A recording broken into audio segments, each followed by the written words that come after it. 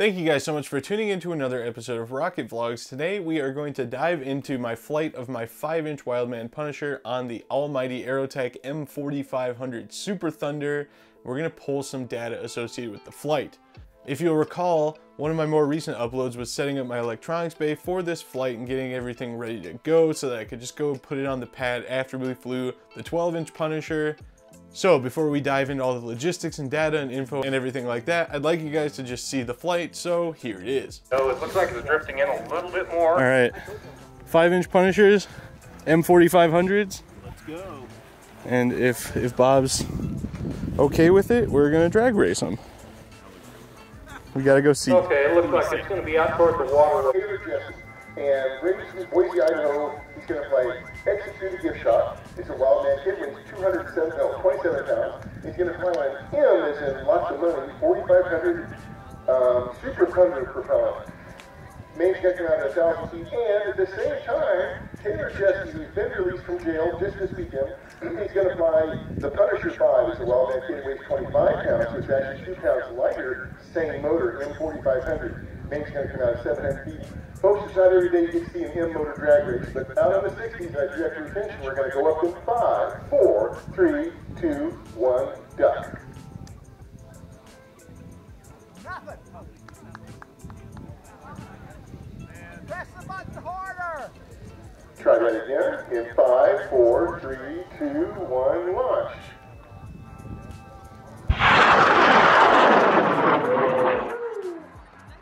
That's awesome. You win. Who went the other way?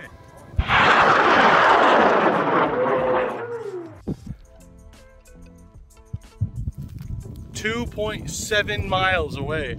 I'm pretty sure this went further than Taylor's when he flew an M1939. But the main came out. Take wins where you can. This is why you buy a tracker, folks.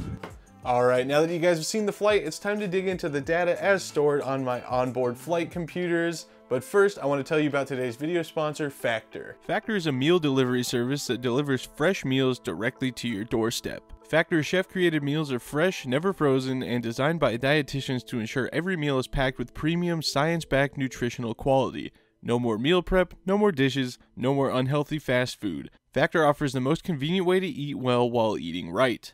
Factor's menus are updated weekly and include 27 plus meals and 34 plus add-on options, so you can choose your favorite meals, or you can let them craft your order based on your taste preferences and meal history. Best of all, there's no prep and no mess. Factor cuts out stressful meal planning and extensive prepping, so meals come together in minutes, taking the guesswork out of what to make for breakfast, lunch, or dinner.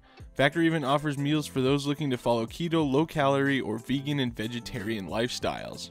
Some of you may or may not know that I used to weigh 325 pounds and I lost 100 pounds by simply making healthier food choices and changing the way I thought about eating. Having Factor on your side to help with something like that can be monumentally helpful, and the availability of their different diet and lifestyle meals can make it a no-brainer for you. So whether you're looking to lose some weight or just switch up to a slightly healthier lifestyle, or save a bunch of time by having meals that you can just cook and go without having to prep or make any messes, click the link in the description and use the coupon code that is also in the description for 50% off your first box. Thank you once again to Factor. Now let's dig into my electronics. So first and foremost, we're gonna dig into the MissileWorks RRC2 Plus. This is a great, cheap, affordable altimeter. However, it does not have any data logging capabilities other than the last flight altitude. But just for the sake of due diligence and for the sake of comparison, we're gonna fire up the MissileWorks right now, and you're gonna hear some beeps, and it's going to read out the altitude of the last flight, which was this one, and we can keep that in mind for comparison's sake for the perfect flight stuff.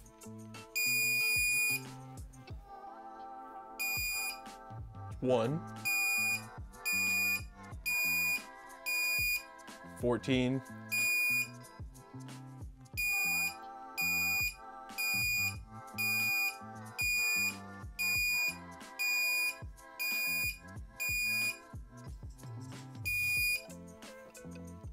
'Okay, so the MissileWorks is saying it went 14,191 feet. And again, because it's such a simple altimeter, That's all the data we get to pull off the MissileWorks. However, the MissileWorks RSC-2L is also available and has a lot more data logging capability, and the ability to plug in an LCD screen, shows you velocity and altitude and all sorts of cool stuff like that. We're gonna go plug my Perfect Flight Stratologger CF into the computer, pull the data off of it, and see what we've got. Let's take a look at this data in the Perfect Flight DataCap program. This program is extremely old and does not like to run all that well on Windows 10 or Windows 11, but it will work, and oh dear. Well, let's start with the good here. The Perfect Flight data shows that we achieved an altitude of 14,118 feet, and a discrepancy of only 73 feet between two different altimeter manufacturers and two different barometers is not bad at all. Of course, as with any flight with two altimeters, you always go with the higher one. Why? Because it's a bigger number and that's cooler. Now, let's take a look at this velocity graph. If you look at the right side, it says the exit through the gift shop achieved a max velocity of over 3,000 feet per second. That's above Mach 2.6 and around 2,000 miles an hour. Wow, can that really be? At those speeds, you would see some substantial paint loss and the decals would most certainly be gone. My rocket did get a big gash in the side of it, but it had to have been from the rod whip from flying on a 10-foot rod when we only needed about 8 inches to be stable. Let's dig a little deeper here. The graph shows a bunch of discrepancies in the data from 0 seconds to 1 second. That's fine given that the barometer is susceptible to wind changes or, say, the effects of another supersonic rocket taking off right next to it. Perhaps the change in air from Taylor's rocket gave my altimeter a bit of a hard time, but that's just my theory. However, if we take a look at the graph from the 1 second mark and ignore the brief part where it says the rocket made its way down to an impressive negative 49 feet for a split second, we notice a climb to 1,801 feet from 1 second to 2 seconds on the graph. That works out to about 1,800 feet per second, or about Mach 1.6. That, my friends, is pretty dang close to what both RockSim and RASAero estimated in terms of velocity, so I'm pretty inclined to believe that number is about where we landed. Incidentally, that's about the same max velocity as the Aerotech N1000 would take this rocket to, which I've been a little bit afraid of considering putting in it because I wasn't sure the fins would completely handle it. Now it seems like they probably will. I can't afford that. Mom! I feel like I need to clarify that that's a joke and I haven't lived with my parents for 5 years. Moving on. Thank you guys once again for tuning into another episode of Rocket Vlogs. My name is Braden and I hope you enjoyed this video. As usual, I'd like to give a special thanks to my Patreon supporters and channel members whose names are scrolling across the screen right now. If you want to see behind the scenes content and help support the channel, you can visit patreon.com/rocketvlogs or click the join button below the video. Check out rocketvlogs.com for merch. Somebody in the last video asked if I was going to upload videos of the actual launch days from Argonia, and while I was there, I was super busy flying my own rocket, so I did not get to film a ton of stuff. However, I am going to upload a video on the footage that I did catch. It's just probably not going to be very long, and certainly not nearly as long as the usual launch videos that you guys are used to seeing.